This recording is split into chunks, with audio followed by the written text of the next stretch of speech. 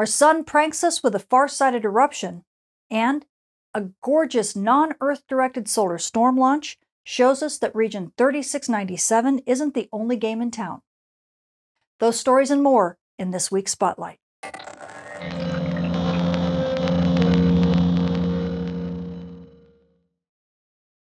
Our sun is being a bit of a trickster this week. As we take a look at our Earth-facing disk, we can see region 3697 up to its old tricks. It has been a big flare player. In fact, on June 1st, it lights off a big X-class flare. You can see it right here. Bam! Then, almost immediately afterwards, we see this gorgeous halo structure in coronagraphs, and it leads a lot of people to think that we've got this Earth-directed solar storm coming from region 3697, and it's a repeat of what we had early in May.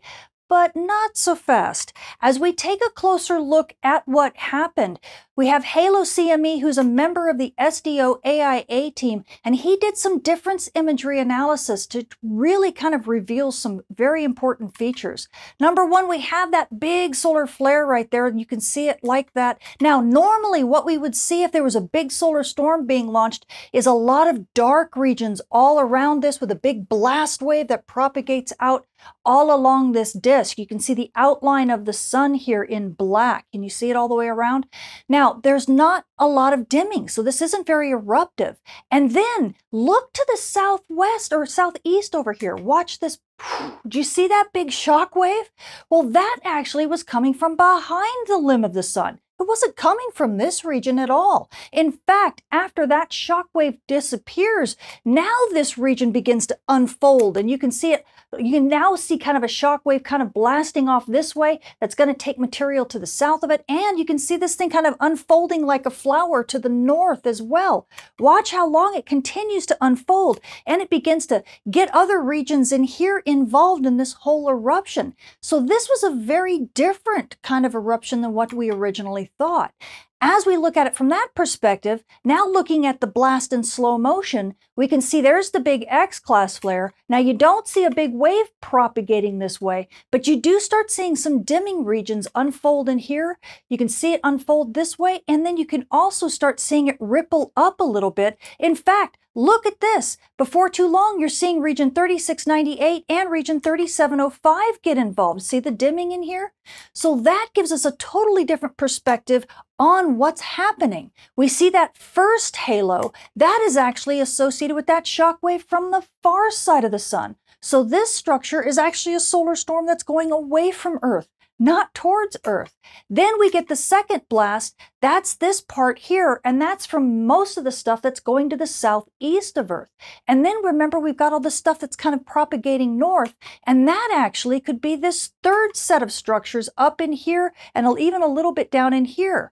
So we may have had actually 3 separate solar storms fire with only one of them. The last little bit being what grazed Earth here over the last day or so, but no big solar storm. Now, if we needed any more confirmation, we can also take a look at the Solar Orbiter STIX instrument, because that instrument actually has the light curves that show us how big the solar flare was that happened on the sun's far side. And according to the STIX instrument, this was an M2.8 class flare that caused that big shock wave on the sun's far side and that big beautiful halo that was moving away from us, not towards us.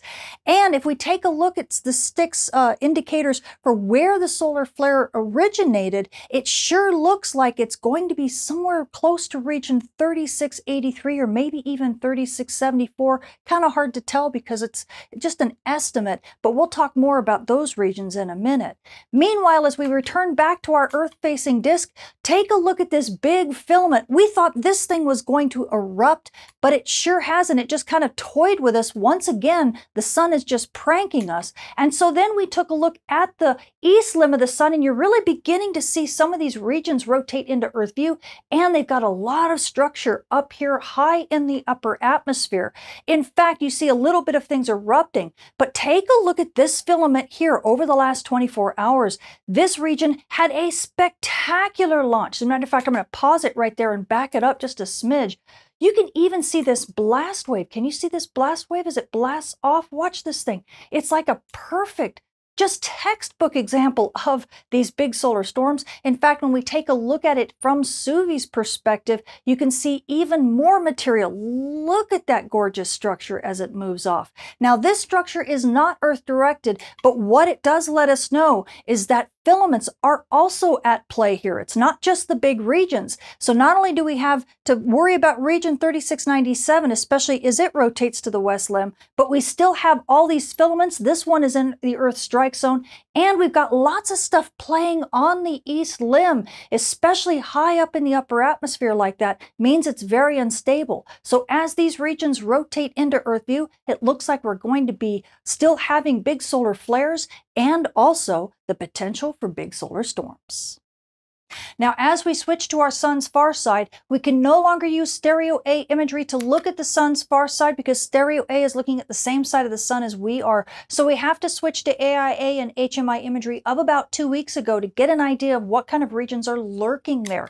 And as we put this into motion, you should immediately see regions 36, 83, 74, and 79. These were big players the last time they were in Earth view, and we know that region 3683 is the likely suspect in firing that big M-class flare and that big, beautiful farsided halo eruption, so solar storms could be on the menu. In fact, as we pull up our JSOC HMI helioseismology farsided monitor, you can see what's in gray is on the front side and what's in gold is on the far side. And as these regions rotated onto the sun's far side from the last time we saw them, look at these dark regions. You can definitely tell they're surviving their far side passage now. In fact, region 3674 and 83 may even be merging a little bit, but they are could definitely be big flare players as they rotate back into Earth view, which will happen over the next couple days. You can also see region 36, 85, and 86.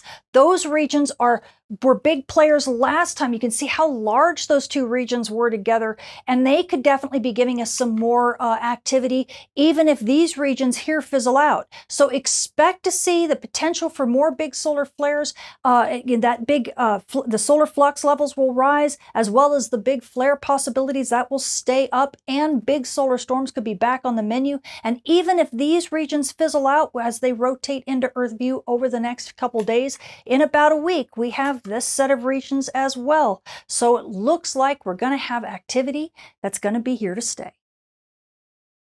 Switching to our moon, we are now passing through the new moon phase, with the new moon being on the 6th. And by the 11th, the moon will be about 25% illuminated. So you night sky watchers, if you want to catch those dim objects in the sky, now is your perfect chance.